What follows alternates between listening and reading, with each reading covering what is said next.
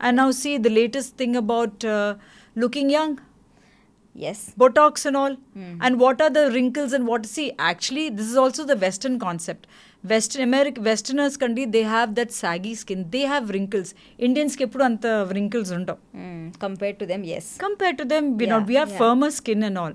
And today, Botox and all the creams are saying anti-aging, anti-this. So they're already telling you, if you fall into that category, if you get a line, you're not looking good and already pettisar man mind lo. And we are all running around these procedures.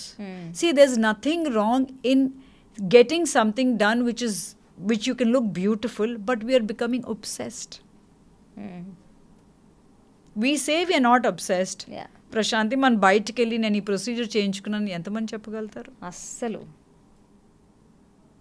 చేయించుకుంటారు కానీ చెప్పుకోవడానికి ఇష్టపడరు. So then we are being hypocritical, right? You don't want to talk about it because we are subconscious. Our self-image is low that the society dictates us, and that's how they're able to market and sell the products to us. Has anyone told Maharani Gayatri Devi that she's not looking beautiful and graceful? Such a ravishing woman. She has lines and folds and so beautiful she was. Till today, she's considered beautiful. Yeah. What's happening to us? Yeah. Indira Gandhi was one of the best looking women. She was, yes. Look at the authority. And what did she wear? She had a grey hair. She just wore cotton saris. And yet she was so well groomed. Manu trends gurinchi maatladutunnam, manu deen gurinchi maatladutunnam. Mrs. Gandhi and Mrs. Sonia Gandhi em veskunnaru? Cotton saris. Just handloom saris ante. Clean, neat, lines, hair in place. Mrs. Sonia Gandhi chuste, she's a very petite person. Yeah. She has she doesn't even have width. She has a soft voice, yet she makes an impact.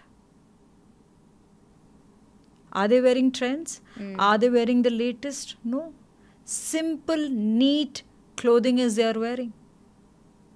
No lipstick, no makeup, no trends, nothing. And yet there's respect, yet there's dignity. What about Mr. Hitler?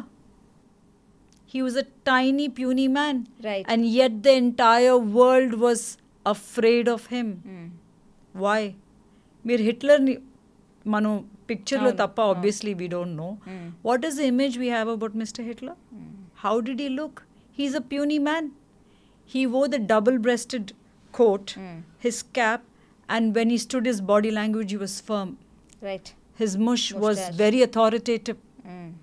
ఆయనకి ఆ cap తీసేసి ఆ blazer తీసేసి American ఒక jeans T shirt వేసి ఇస్తే మనం ఏమంటామండి వీడా?